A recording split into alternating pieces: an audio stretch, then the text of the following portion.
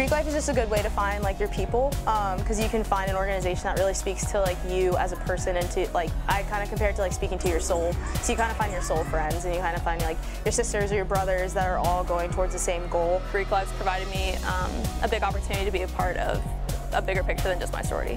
It's about as diverse as our school, probably a little bit more for certain organizations, but I think we're one of my more diverse kind of groups on campus, just because we reach a lot of different people, a lot of different students. I mean, we've all got our secret rituals, and we've all got things that are very unique to us. There's still a really overall feel of bonding that happens.